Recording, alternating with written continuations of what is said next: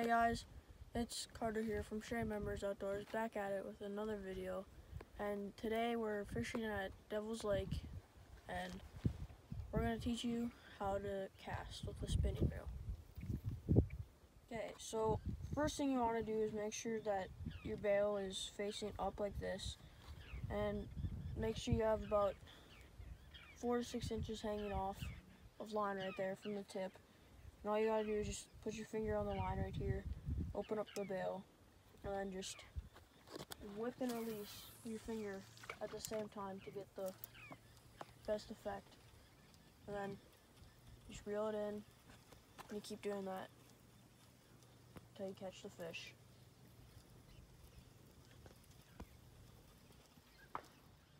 Okay, so again, just bail up top, finger on the line.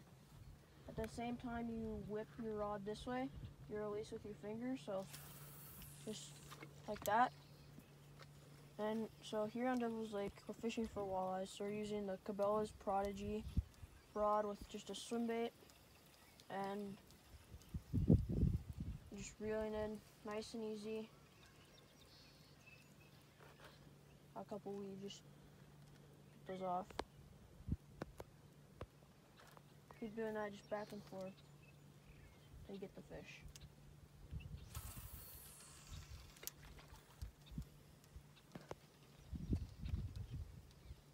Hope this tip helped you with your casting with your spinning reel, and stay tuned for more tips and tricks here on Sharing Memories Outdoors. Make sure to drop a like and hit that subscribe button down below. Also hit the notification bell to turn on notifications to get notified when we post a new video. Stay tuned.